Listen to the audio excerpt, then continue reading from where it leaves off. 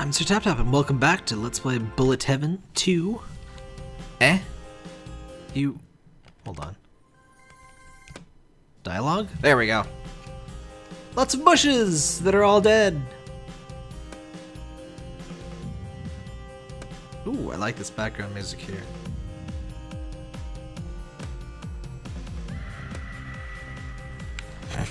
It's got some screams too.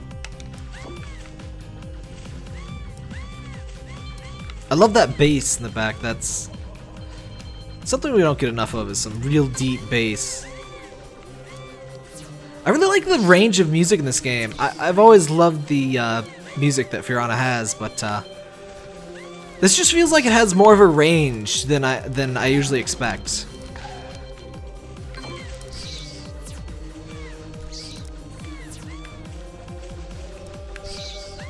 Also, where is that physical release? I've been waiting for the CD. I think I might have snoozed on one of her physical albums.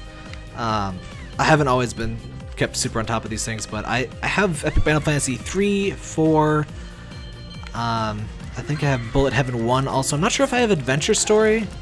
I'm not sure if there's anything else that I might be missing. I don't believe the first two games. Actually, did the first two games even have Fiorana? I forget. It has been so long. Man, I need to load up Newgrounds again and just play some random cool Flash stuff.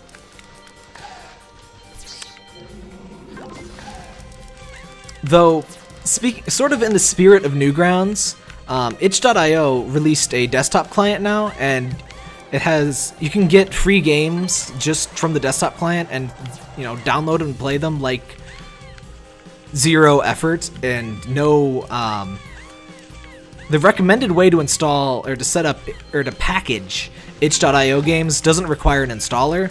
So there's no setup, there's no 18 billion copies of DirectX you install like Steam. There's, you know, you just find a free game and, you know, the client recommends some games, and you just play free games, or, you know, you can buy games so you can make your own collections. But I just love that immediacy and being able to just check out cool, weird stuff that you're not really gonna find on a major commercial marketplace, at least not yet. Like, a lot of the stuff on itch.io, well, a decent amount, does come over if it's paid and, you know, if it's popular enough, but a lot of stuff just never does. And it just has that, you know, real garage band indie stuff that Newgrounds does still have, but I mean, it's sort of the more modern Newgrounds, because there's a lot of stuff you can't do in Flash, or that Flash doesn't do particularly well. Tree Orgy. And, like Unity and stuff. There's just a lot of stuff you can do with an installed desktop app that Flash isn't necessarily great for. There goes that thing again. There they are! There's Drino legs.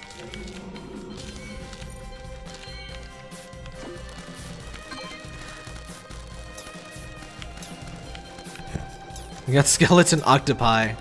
I don't think octopi even have skeletons. Spideys! Little spider bros. Oop. Oh, I love that particle pattern.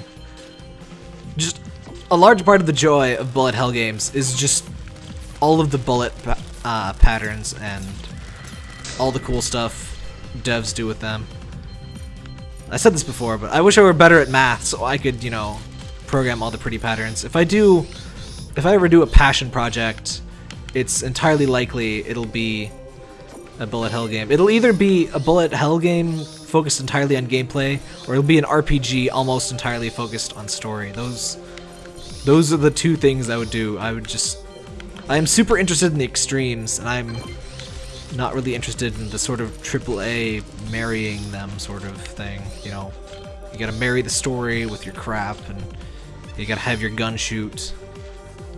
I like stuff like this, and I like stuff like Off, where, you know, the gameplay is fairly simple, but hey, not really the point. Oh, it's the worms!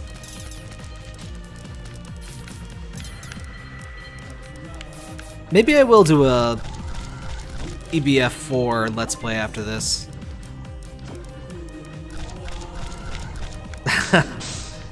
I love when things die in sections. It's so cool. It's just so dramatic. I can't remember the first time I've seen that, but it's just such a cool bit of dramatic flair, and just so satisfying. I love stuff where it's, you know, not necessarily significant gameplay-wise, but it just makes the player's actions feel so much more satisfying and significant.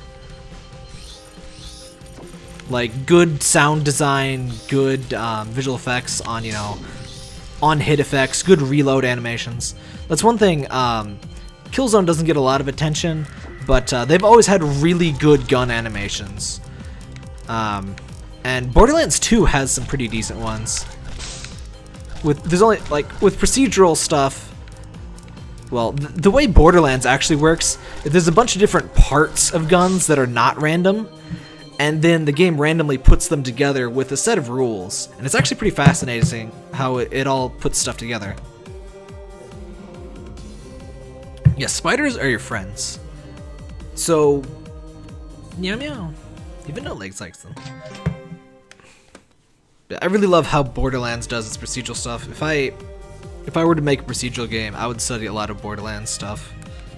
Though honestly, some of the best parts of at least Borderlands 1 was just ridiculous broken stuff. Like the double anarchy, oh my god, and the Hellfire. So good. And the Defiler. It's funny that a game, you know, theoretically random guns, just they give so much personality, and you know, they have proper naming schemes, so everybody remembers the Malawan Hellfire, even though, you know, everyone had a slightly different gun, because it's a legendary with, you know, it's a named thing, and you know, it has a specific range of possible effects. You know, like the Malawan Hellfire was a gun that it did good. Like, it did decent non-elemental style SMG damage. Like, most elemental guns in Borderlands 2, or in Borderlands in general, deal less damage than their non-elemental counterparts, because they make up for it in elemental effect and damage over time. But the Hellfire doesn't deal less damage, if I recall correctly. And on top of that, every single hit does a proc, which means it adds a damage over time stack. So you just did ridiculous damage, and just, it was so good. You just set everybody on fire, everybody was screaming, just wonderful. Music to my ears. And then there was the double anarchy, which ridiculously terribly inaccurate gun, but it fires 4 shots, and all 4 shots deal decent SMG damage, so it's basically like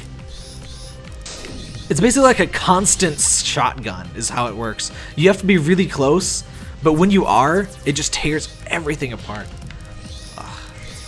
I'm a little annoyed at Borderlands 2. Borderlands 2 is an amazing game, highly, highly recommended, but it misses a little bit of how Borderlands 2 or Borderlands 1 kept guns relevant for a long time. Almost too long, honestly.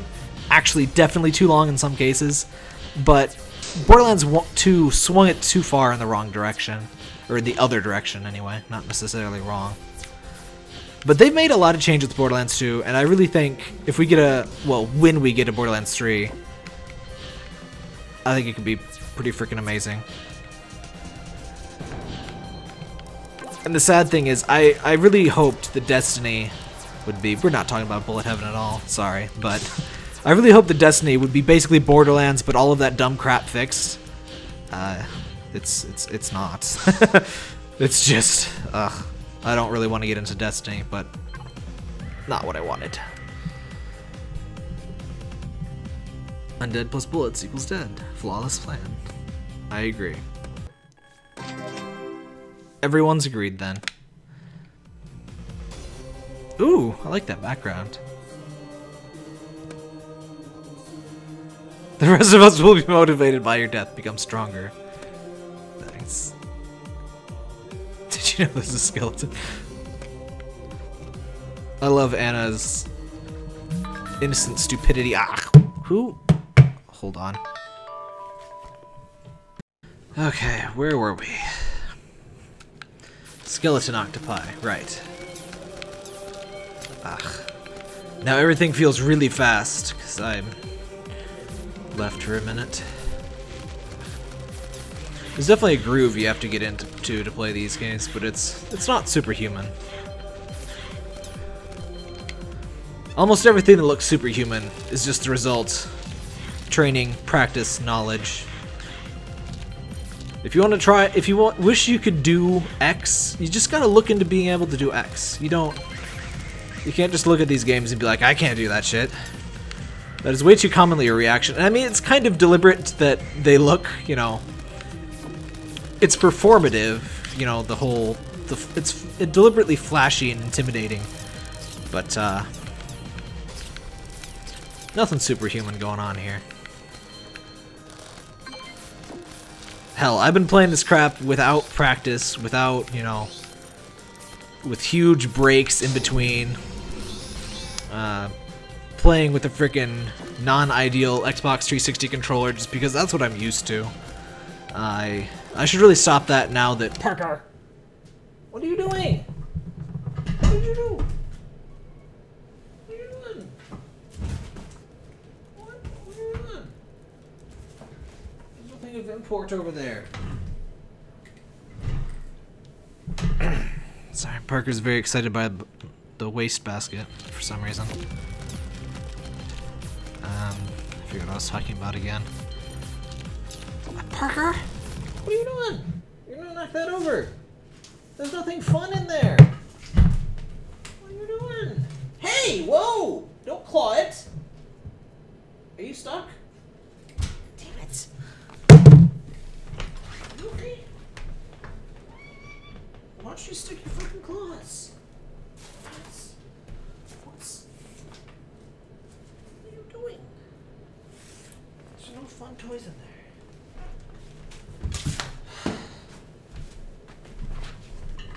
Cats are great. Ugh. Okay. I guess I should stop playing after this. Ah, fuck. If I'm just gonna keep having interruptions. I was hoping to finish this game tonight, though.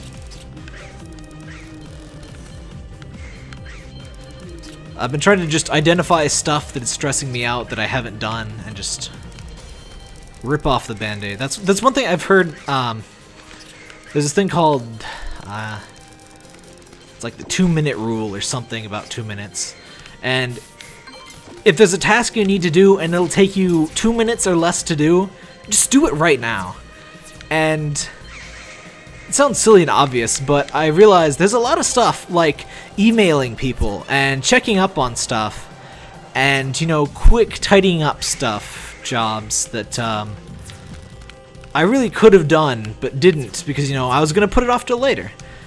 And it's really not productive because if it's only going to take you 2 minutes, you're going to waste more time worrying about it than you actually spent doing it. What are you doing, Parker? Sorry, Parker's very interested in something near my shoes and the wastebasket, and there's no toys there. I don't know what he's doing. He got tired of me ignoring him on the desk, so he had to find some other way to be annoying. He's already damaged something in my new curio too. It's a figure that was excessively fragile, and I was sure he was gonna jump on it at least once. Hopefully I have prevented him from getting up a second time. But I knew that would be a problem. But anyway, the 2-minute rule thing. Like, a lot of times I won't email a game dev, I'll like put it off, I'll make a draft, and it's like, writing an email like that never takes more than 2 minutes. I should just do it.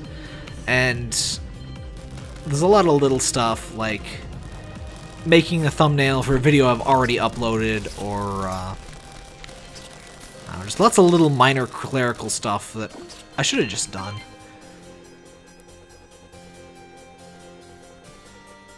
I think the next one is the boss. Oh, good.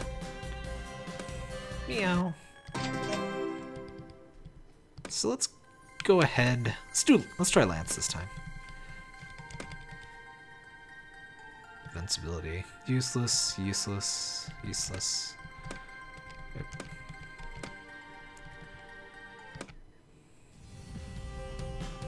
Where are we? Are we dead?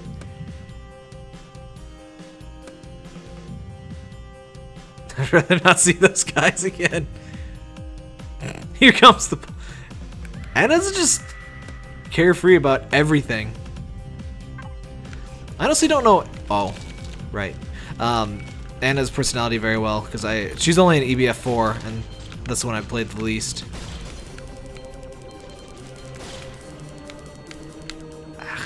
Damn it. Ah, no, Parker! We're not wasting a bomb on the first wave of a boss. It's not happening. Parker, could you please... Okay, if you're gonna sit, that's okay. Parker.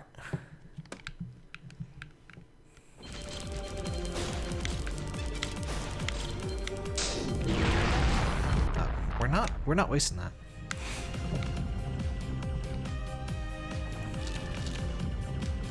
Parker's a fairly large cat, so he can get in the way more than you'd expect. It's also very fluffy, so there's a lot of fluff to get in the way.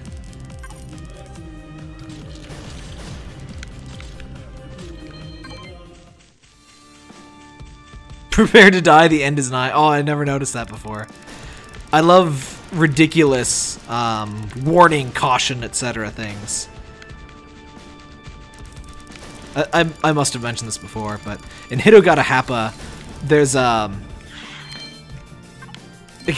there's different layers of scrolling text. It goes danger warning 666, and the 666 is like constantly scrolling. It's so cool. I love these bullet patterns are so befitting a spider. They're like woven. Lots of different boss music in this game. Whoop.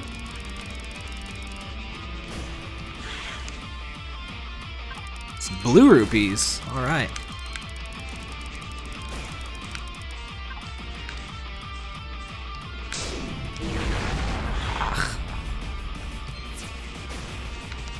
Isn't the Spidey cute?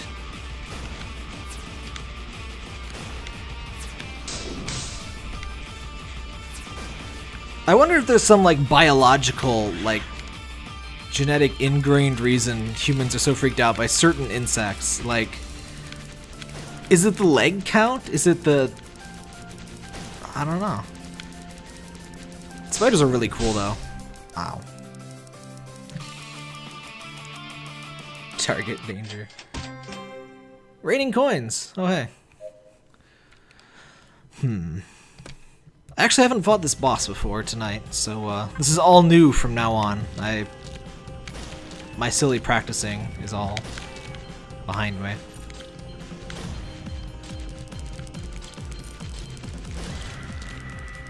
Also, this boss is like a straight up Skulltula. Though it's actually way more skull than most Skulltulas, since... Did Twilight Princess have proper scully Skulltulas? I just remember Ocarina of Time having the sort of peak Skulltula with the comic, just an actual skull pattern on them. They actually don't look really scary at all because they're just so comical. Man, how did I get hit by that one before?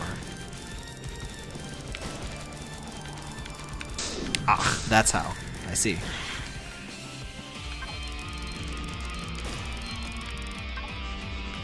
I hope there's like a wiki somewhere that keeps track of all of the video game spiders that have less than or more than 8 eyes, because there's a lot of them. Maybe it's just because it's just hard to animate quite that many, and you know, people stop at, you know, usually somewhere between 4 and 6 at least. But getting the full 8, fairly uncommon. Or at least, it's very common to see less than that. Ow. Like, Muffet has 5 in Undertale, which that's unusual.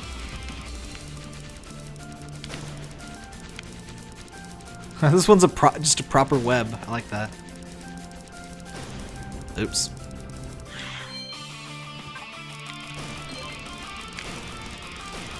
This is a good boss. I like these patterns. Man, I really need to up my game and play some more bullet helly things.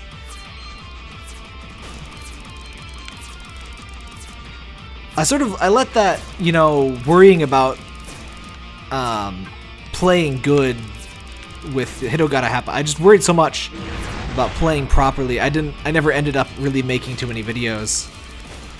But that was also, actually, never mind. I couldn't have shown those because I did not have a capture card at that point. And the game, for a while, they did add like a thing that lets you upload to YouTube, but it's like really bad and it's only after the fact. But now it's on PC, though the PC versions aren't quite perfect. At least not the ones on Steam. I'm not sure if the original release would have been in Japanese. I'm not sure if that has perfect performance. I love Rockin' Android, but their Gundamonium 1 release is not exactly perfect. Which is unfortunate. Go away, mouse. I'm not sure if the mouse even shows up in these, but I hope not, since it's been there like the entire time. Just so you know, I wasn't scared at all. I love spiders. Spiders catch burglars. What kind of spiders do you have? I would like dead. Graveyard clear. Isn't he cute in the little eye socket there? Time for something completely different.